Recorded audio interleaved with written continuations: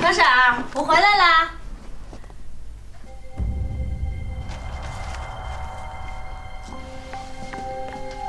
你怎么在这儿？汪晴跟周凯文请我来的，而且非常欢迎。他们会请你呀？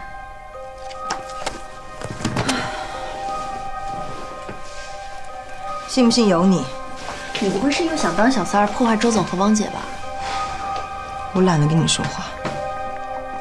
我还懒得跟你说话呢。去哪儿啊？你去我房间干什么？谁让你进我的房间的？这是你房间啊？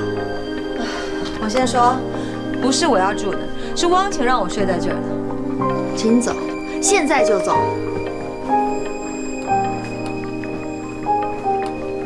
行，你真行。啊，谢谢。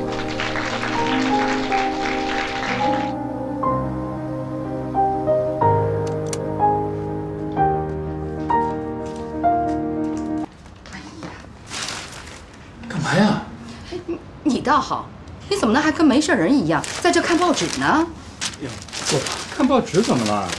哎呀，你老婆都出去1天1夜了，你还真不着急呀？妈，都这么大的人了，她能出什么事儿啊？再说了，出去想想也好，想通了自然会回来。我不是担心狐狸，我是担心啊她肚子里的孩子，那万一要有个什么闪失，可怎么得了啊？哎，这可是我跟你爸千盼万盼的金孙呢！啊，哎，妈妈求求你，赶紧把他找回来啊！快！那爸现在什么情况？还那么大的脾气啊？哎呀，你爸呀，就是那个脾气啊！你一句话说不高兴，那血压就升高了啊！可他再怎么发脾气，又能怎么样啊？自己的孙子不能不要吧？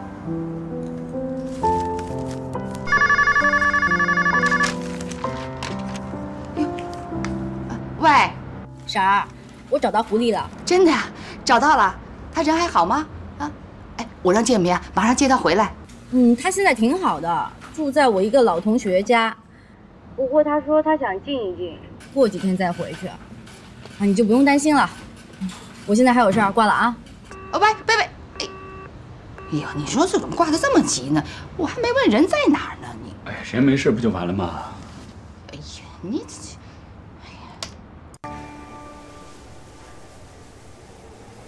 汪姐，狐狸还要住多久啊？不知道，看尹建平什么时候回来接他吧。当时要是我在，肯定不会让他进门。对不起啊，天妮，让你受委屈了。哎，汪姐，我跟你怎么都没事儿，我就是生那个人的气。你帮了他，他也不会说你好的呀。不是说在家多待几天吗？怎么这么快就回来了？嗨，我这人不是忙惯了吗？觉着无聊，回到了老家，把我妈安顿好了，我就待不住了。我挺想念大家的。汪姐，这辈子啊，你可甩不掉我了啊！等你交了男朋友啊，怕是我想留也留不住呢。嗨，男人虽然都不是白眼狼吧，但像凯文那么好的倒真没几个啊。等你有了心爱的人，你就不会这么说了。那到时候再说吧。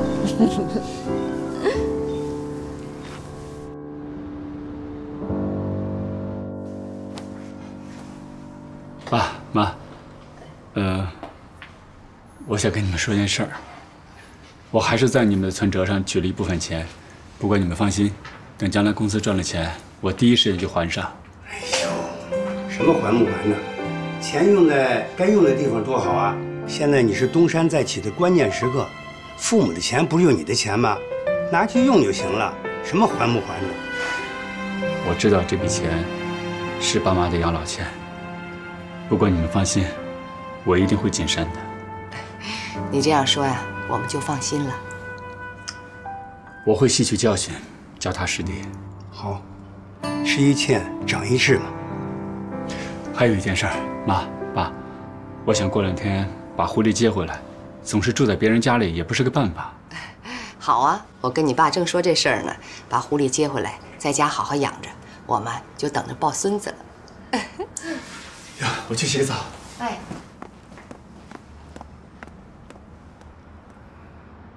转身沉默。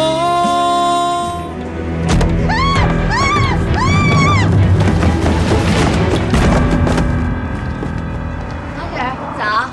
哎，醒啦？田妮回来真好，终于睡个踏实觉了。哎呦，你这一觉睡得可不短啊！田妮已经去餐厅了，她让我告诉你，今天就不用去了，那有她就行了。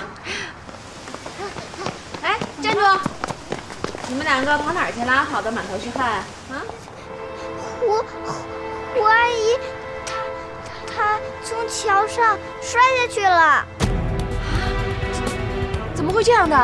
那我赶紧去找李老板。哎呀，狐狸阿姨在哪儿啊？快带我去！在那儿。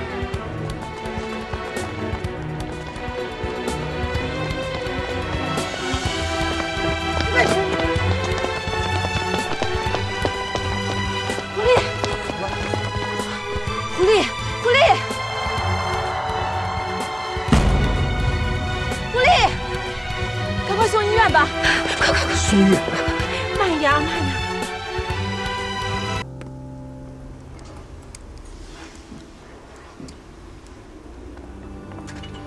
我完了，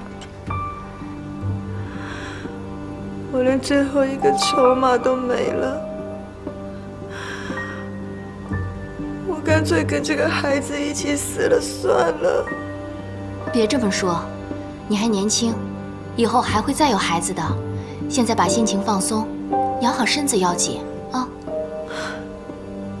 你懂什么？你懂什么？你给我出去！滚出去！滚！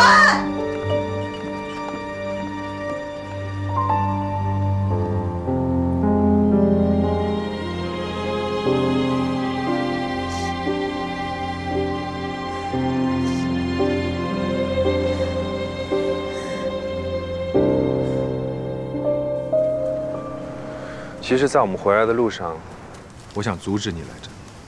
可是我看你已经答应了贝贝，我就没什么可说的了。人不是都说上山打虎易，开口求人难吗？贝贝都那么说了，我就是再不愿意，也至少得先把他安顿下来吧。我真的没有想那么多。王晴，我知道你是个善良的人，但是你一定要学会说不，你知道吗？如果当初你把话说清楚了，就不会发生这个悲剧。也都怪我应该狠下心来阻止你就好了。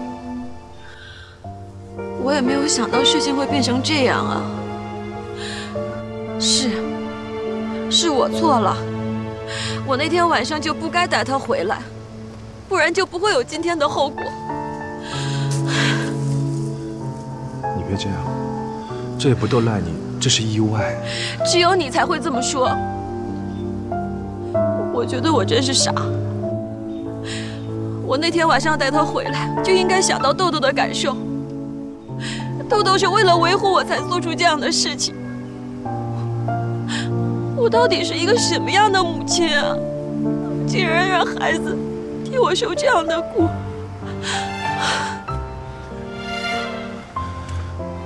亲，不要这样，对不起，我刚才话说太重了。凯文，我真的累了，我真的好累。亲，我们结婚吧。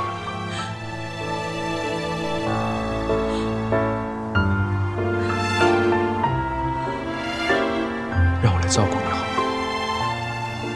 你放心，我一定会让豆豆喜欢我的。我只是想给你一个港湾，让你好好的休息。